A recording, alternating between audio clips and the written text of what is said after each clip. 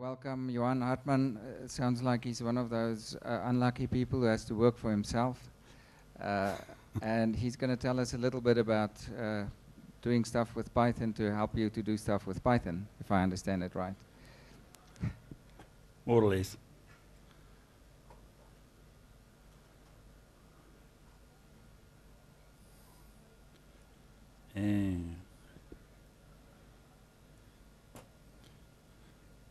Sorry, I'm just having a fight with a mouse on the slope. There we go.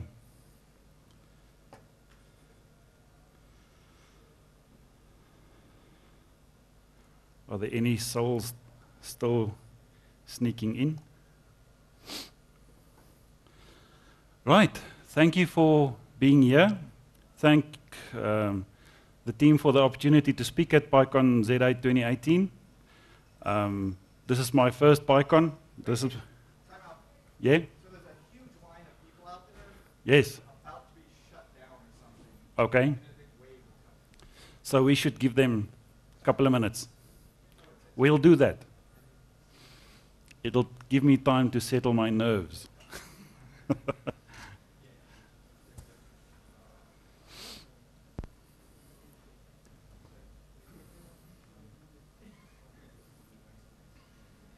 Maybe you can disperse this by waving your arms around and I can pretend Yeah. Advertisements? I can do advertisements for myself.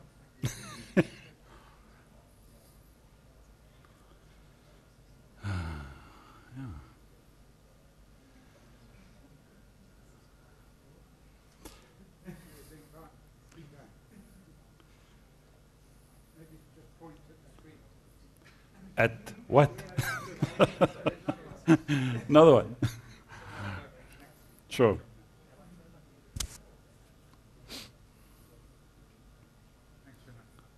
No problem, thank you. I'm not very photogenic anyway, so whatever you get is good enough.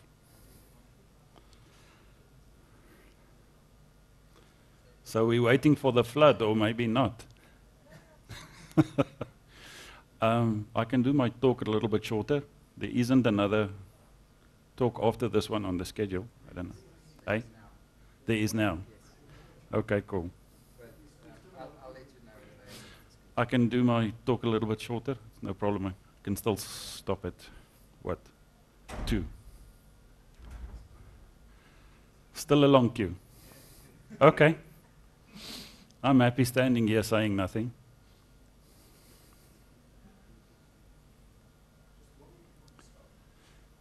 Okay, you can give me the signal, I think.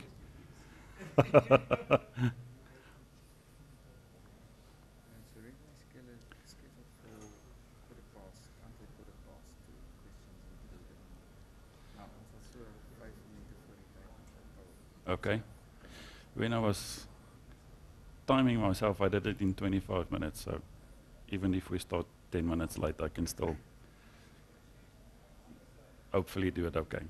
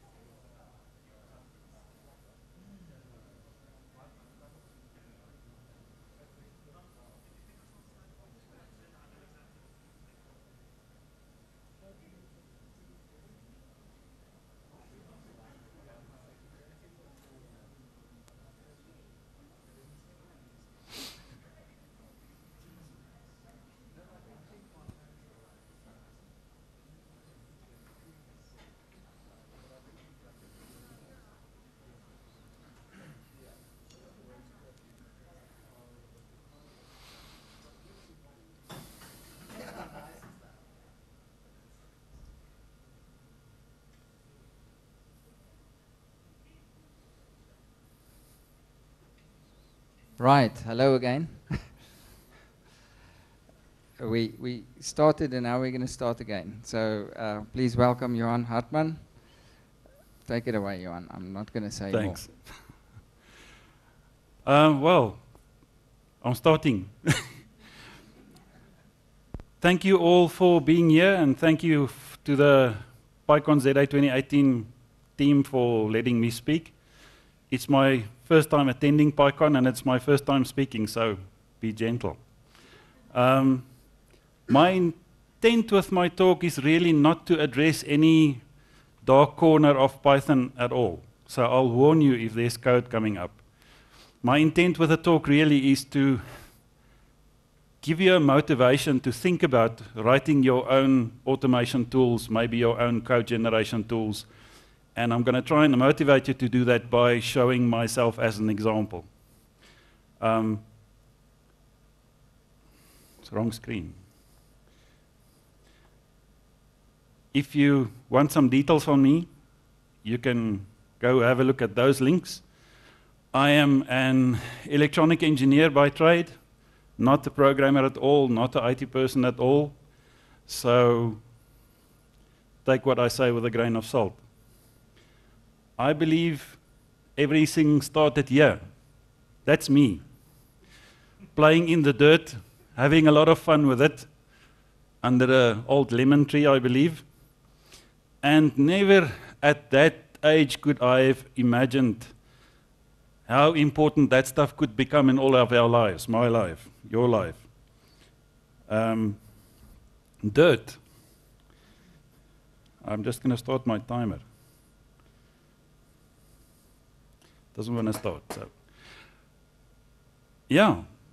When I was small, you would never catch me in the house. Always outside, always playing, building, breaking something, rain or sunshine.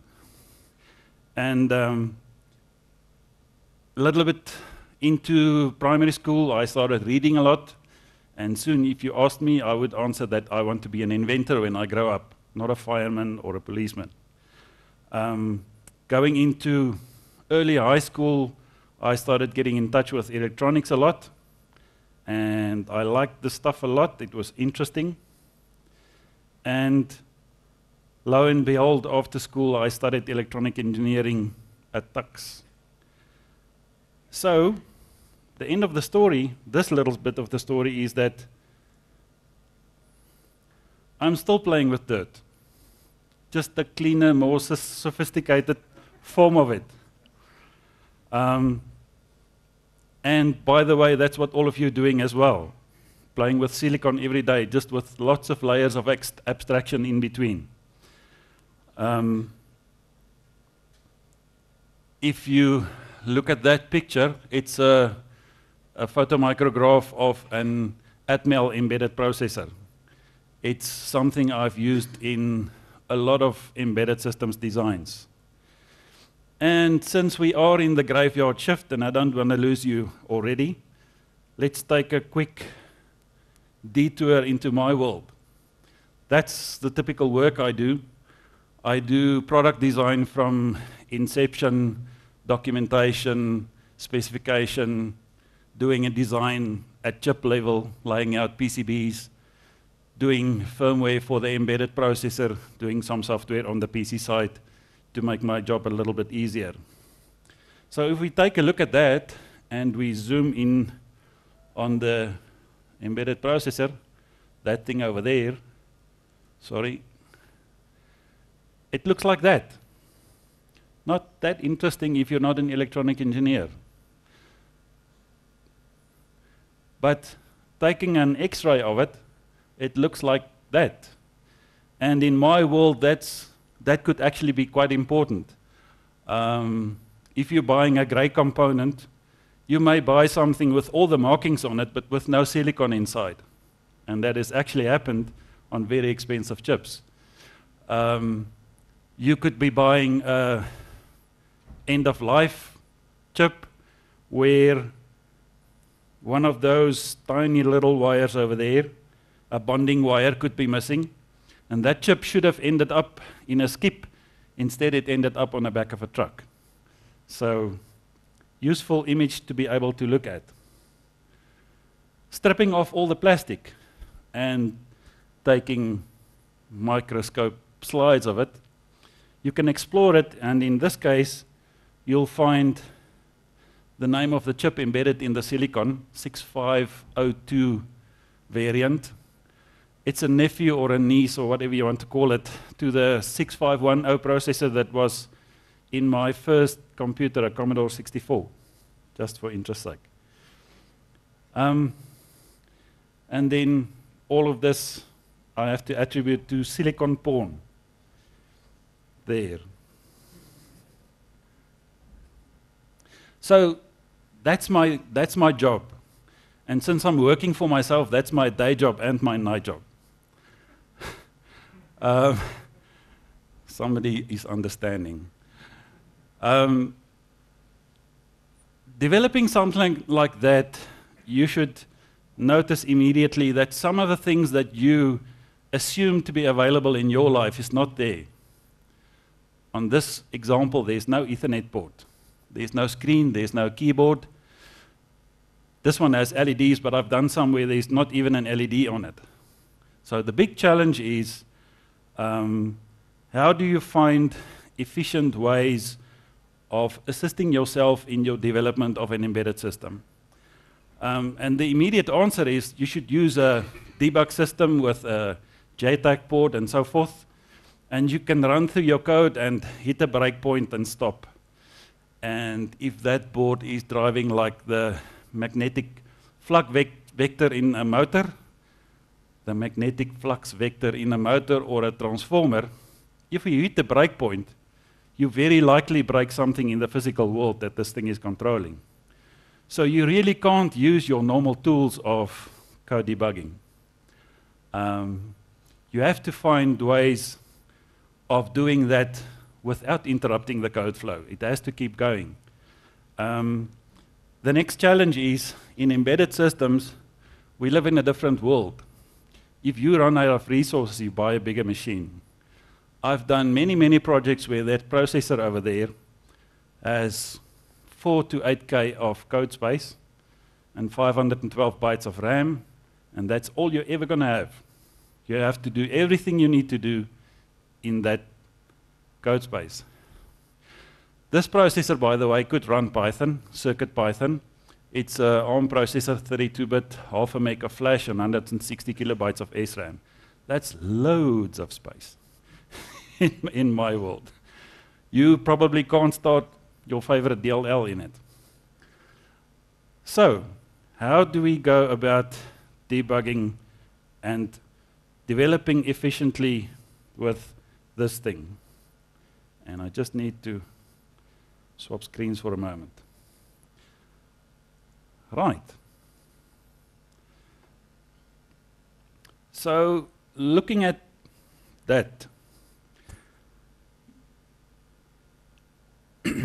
the easiest way is maybe to go to the next screen and to look at this picture. I'm sure you're all familiar with the idea of a model view controller. If I can explain what I do on the embedded side in terms of a model view controller, it might look like this. You have analog to digital converters, sensors, inputs, interrupt, serial ports, feeding information into objects, or C structures in the real world.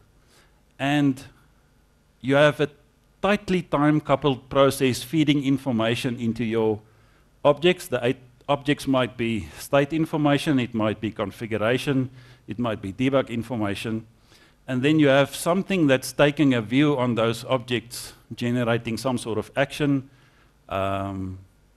controlling a motor, controlling the temperature level of a fridge or something like that, and generating some communications for you, possibly. If you start thinking about the idea that you can map all the information that you want to access, for instance, the header of a linked list can be an object. The control structure controlling how an A to D converter convert a real-world value into some physical measurement like a voltage or a temperature. The control structures that your transfer algorithm needs can be mapped into an object. So you get the idea that if you think about it in this way, objects can play a crucial role in your whole development cycle. So, what I've done for myself over, I think, the last 10 years or so, is developed some tooling that works for me for my process flow. On the embedded side, I'm sure you've caught on by now that I use C as a development language. It's very efficient. It can work in very limited resource spaces, and so on.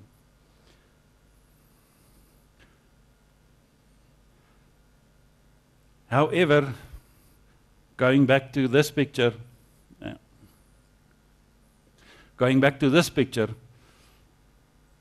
I need external tooling to help me work in that software environment.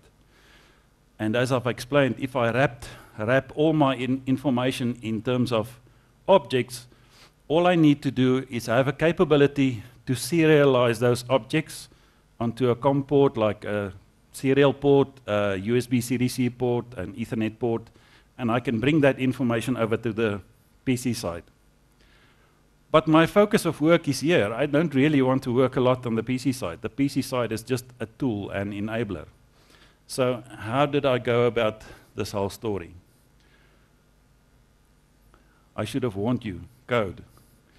What I do is, when I start a project, right at the inception, I write in an XML definition form, a definition for every object that I'm going to use.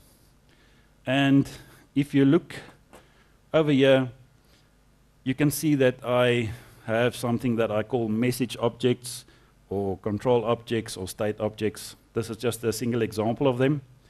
The thing has got a name, an instance name, an index into the protocol that it's part of, and so forth. And those are just the things that help me identify it in a serialized stream.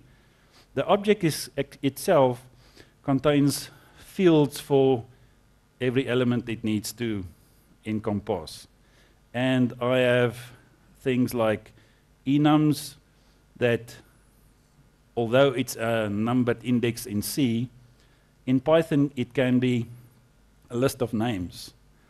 And as an example, what we have here is we have the A to D converter calibration structure. So we have a number of A to D channels that we want to identify with names where possible. We have,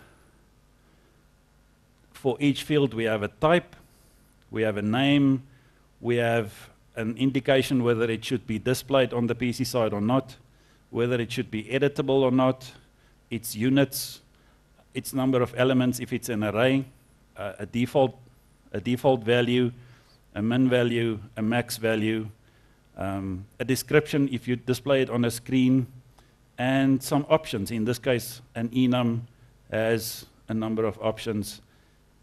And I have defined all the types I use in the C environment in this way, which makes it possible to do this. On the embedded C side, I can generate namespaces in the form of enum declarations. Why do you want that? Is that you having that actually makes it possible for your modern code editors to do code completion for you and helping you, holding your hand, not making mistakes. I can generate C structures, which is the object definition in C.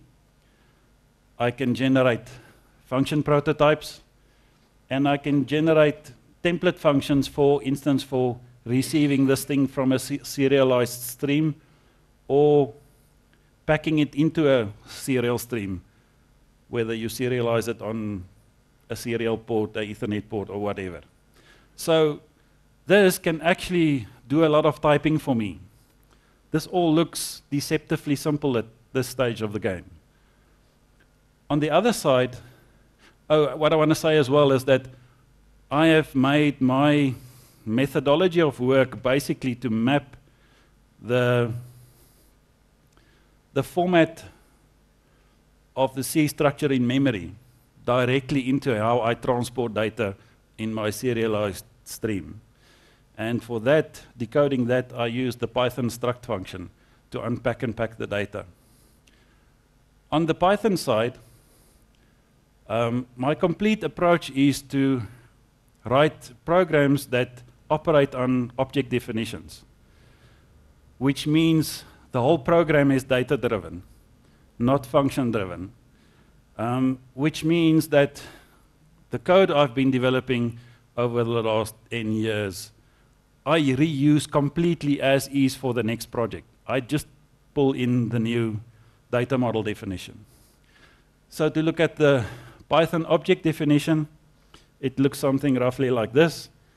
There's a protocol name that identifies it in the serial stream, a protocol ID number, a message name for the decoding, a message ID, whether it's generated for being transmitted or received, and then all the elements of the object, once again with default values, types, names, range definitions, and so forth. Going to the next screen, I have an element count that helps my encoder decoder on the serialization.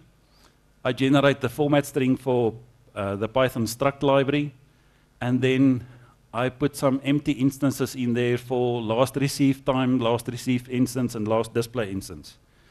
And what that enables me is to have a program that looks like that I don't write a new line of code for every new project. The display view on this side is simply automatically generated from the object definition. There's some coding around it. There's a tree view to access the elements in protocols and messages and so forth.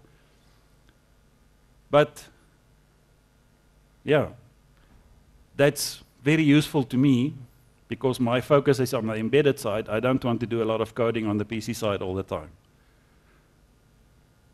And because I have the information, enums can be handled as drop-down lists of names instead of just 1, 2, 3, 4. Bit fields can be handled like that, and it makes your data objects very visible, very accessible for debugging and so forth. As an example, you can use your display view of a specific structure or object or message type, fill in some variables, send it via the debug interface, to a serial port, for instance. On the way to the serial port, it goes to the encoder. It goes through the encoder decoder, where I log the binary format of it, and a fully decoded, human readable, you can almost call it maybe a JSON view of the data. What goes over the serial port is something very minimal, just the binary data encapsulated into a transport protocol. Right? And it works the same way in the reverse. You can do things like write a graph display where you can select the object and some elements from the object and do graphing on it. You can use the same principles and use a TCP server if you want to handle many, many connections to many embedded systems at the same time. The TCP server becomes a nice thing to use. I've used async IO to write a TCP server that can handle many, many connections. And going back to this handling screen over here, you can select the TCP client and do messaging with it as you like. Moving on from here, I have a default program set up that I don't have to rewrite all the time. And here's the example that would maybe give you an idea of the utility of this. in this project that ran over maybe 2 years, it evolved over time, and it got to the point where the embedded system was using more than 1,800 variables as control and state information. Those were spread out over 302 objects. If I had to sit down and write a view screen, an access screen for each of those objects manually, it would have been an insane job. By just importing my data model into my program, I get that for free. And it saves hours and hours of work because it's auto-generated code. There's no bugs in it. There's no misspellings in it. My debugging time comes down from an embedded system around 40% of the time down to around 5 to 10% of the time because there's just so much less opportunity for mistakes. Taking this idea a step further, I have a scripting engine where I can take one of the objects from my tree view, select it, pop it into a list, then pair that, set it up. For instance, if this object is something that you're going to be expecting from your embedded system, you can set it up with a range of valid values. You can set it up with fields whether that specific element should be checked in this specific instance as a go, no-go test, and so forth. And then you pair that object with an action object. So you have in the script a list of action object and embedded object, or whatever you want to call it, message. And the action object tells the program what it should do with this specific object. Should it send it down to the embedded system? There's timing setup that you can do. There's fields for things like, if this test fails, should the test continue or not? Should this test be applied at this moment in time? And what I have at the end of the day is a very easily assembled list of tests. And these tests, because they simply operate on objects that are streamed up and down, can do software and firmware testing, and it can also do hardware testing. I can build an embedded system where if a board is manufactured in a factory, you want to test the whole thing in complete detail, whether it's got any issues. I can use exactly the same system to do the factory testing. So, at the end of the day, I have a view where I can set this program up in a factory where an operator can scan a unit's serial number, load a test file, run through it, and I've made it, for instance here, if that line is blue, it means scan the serial number, it turns green. You press run script, it starts running through the test with applying timing, field value checking, all the way down. If it finds a failure that is marked as critical, it will abort the test, or it will continue down, completing all of your tests. So it's a factory test program for free, with virtually no effort. Right, and what this has done for me as an independent single contractor, if we go back to the picture of that PCB, very often you'll find a hardware person, 10 minutes. Okay, I'm way ahead. Very often you'll find there's a hardware developer doing the PC board design. You'll find an embedded firmware software developer that writes the C code. You'll find another person, possibly an IT person, sitting on a PC writing a program to test this whole lot, to integrate it into the rest of a system or a business system. And you'll probably have a project manager or a program manager. This piece of code enables me to do all 4 of those jobs, not taking any more time. So for me, this is a huge enabler. So my whole purpose of my talk is this. I'm pretty sure then that in a lot of what you guys do, things are repetitive and structured. And that's all you need to start generating, writing your own tools that automate your job. Something that needs to build a database with 300 tables, with data capture screens, with report views, with PDF report generation. All of that is the same thing over and over again. If you write a program that runs from a data object description, you can probably automate 80% of what you need to do there, I think. But then I'm an engineer, not an IT person. And that's what I want to conclude with. Thinking back of my one example there, where I had 302 data objects, 302 views, translate that into a database where you have 302 tables with 1,800, 1,900 variables. Imagine the amount of work. I've done that work once, and I reuse it again and again and again. And to give you some perspective, I've been operating as a sole proprietor contract engineer for the last 15 years. In those 15 years, I wasn't employed all the time, but I've done 150 projects. The first ones were quite painful, but lately, it's quite easy. Okay. And that's roughly what I want to portray. I've made my talk a bit faster because we started 10 minutes late. It looks like I'm 10 minutes early. So, any questions? We did adjust the schedule a bit, so. Okay. Any questions for Johan?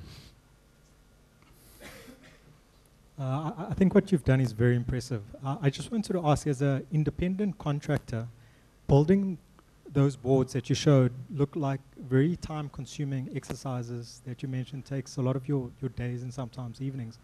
How do you manage your time to still build a lot of these automated tools? It's an investment I've made for myself. Yeah, it's just extra time that I didn't build into a project over 8 to 10 years, where I've incrementally thought about how do I make my job go easier. And I started building simple things. Mostly in the beginning, I built the code generator that generated the C code for me. And then I got the idea about the Python side, and it evolved.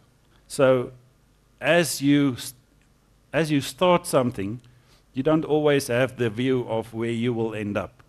And this is probably what happened here. The more I did, the more I saw I could gain from adding this little bit and that little bit. Obviously, in this talk, I've scratched the surface of what I've done. There's a lot of detail to it. And there's a lot of deep detail in thinking about how your C code affects your Python code and the other way around. Working with a very capable environment like a PC, whether it be Windows, Linux, or whatever, you can do a lot here to make your life simpler on the constraint side. Should I say a little bit about the tools I've used, maybe? When I started, okay, why Python? I, in the mid-1990s, looked at, I told myself, most of what I do is C coding, but I need to learn a high-level language.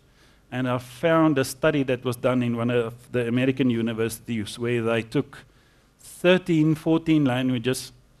They got 4, 5, 6 people in each language to implement 2 programs.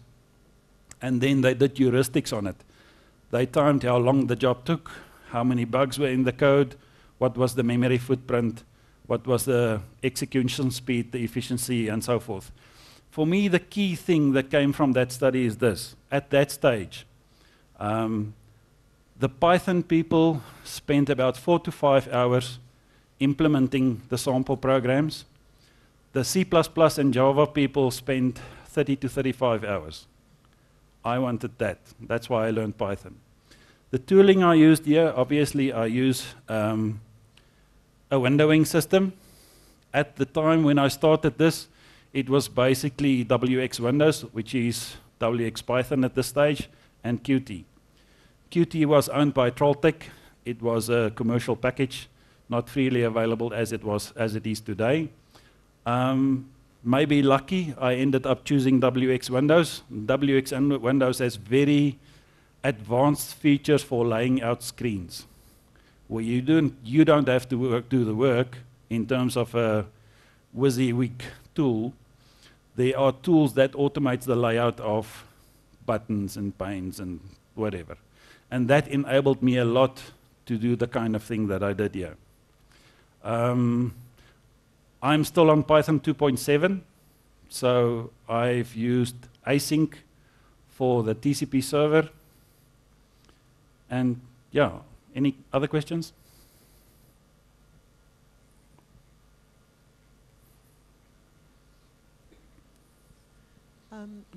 The first step in your process is creating that XML. How do you do that quickly? Because that looks like it could be a giant pain in the neck. Manually. Sure. That's the painful piece at this stage. Okay. I could write a tool for that, but I don't see a lot of utility in that, just Okay. a lot of work.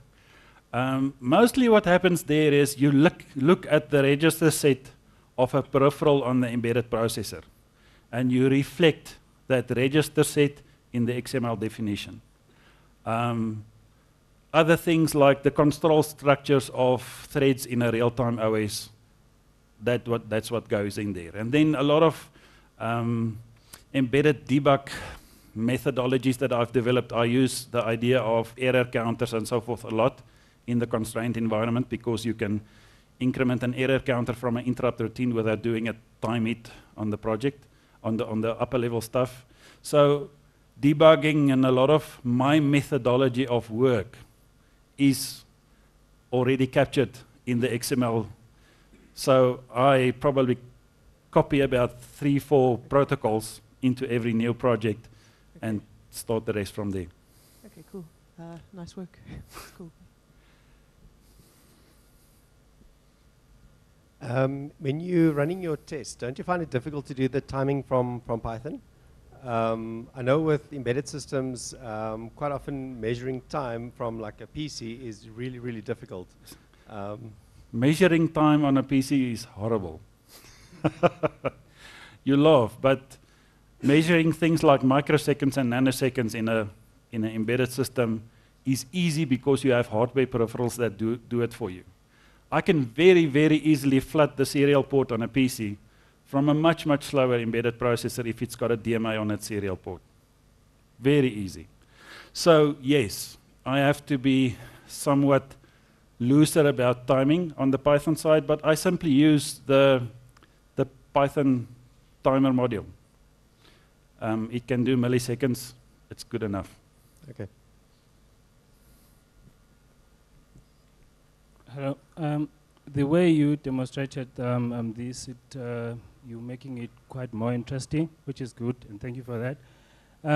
My question is, for someone probably who's doing more or less the same thing as you are doing, do those people have an access to your tools, or I mean, do you share them? I heard you spoke about using them for free. I mean, are they out there for other people to also utilize them? I expected that question. I'm a horrible person. This is my competitive edge at this stage. As I get older and I stop doing this, I may release it into the free software world and maintain it as a hobby. But at this stage, it's my competitive edge. That's why I'm saying, don't think about using my tool. Think about your development workflow, your process, and what of that can you automate for yourself. It makes you a more desirable programmer if you can do 3 people's jobs. All right, well, I first of all had an observation and then 2 questions. Sorry, yeah, I'm hiding in the back here. The observation is what you're doing here strikes me as an awful lot like DevOps, which is what we do in our world, which is essentially automate everything. So I've never really seen it done with microprocessors or embedded systems before, but I think this is awesome. Thank you. The first question is, what kind of embedded system has 1,800 variables? Are you allowed to tell us? We're very curious. It's an embedded systems that use 4 different radio technologies, a GPS, and it does a number of different various interfaces to alarm systems. Okay, so it speaks many protocols. Okay, no, that makes sense. The second question was, in the world of embedded systems, how are things like the Raspberry Pi and the Arduino affecting you? Not at all. Let me explain why. Try running a Raspberry Pi from a battery for 6 months.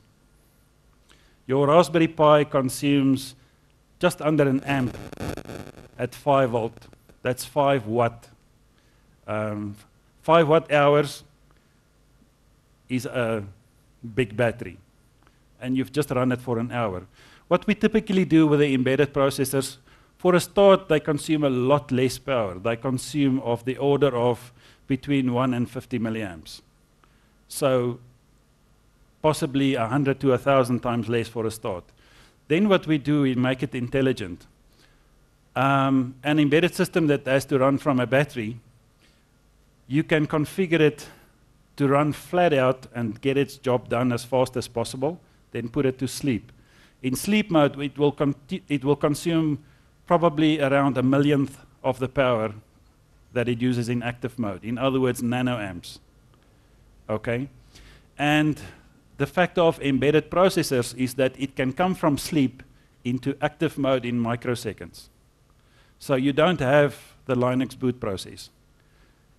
In actual fact, your whole application with its complete state stays live during the sleep cycle. You cannot do that with something like a Raspberry Pi or an Odroid or a whatever. Thanks, Johan. I'm afraid that's all we have time for. It's always good to hear from somebody doing something that isn't world famous yet. So, thank you all. Thank you very much.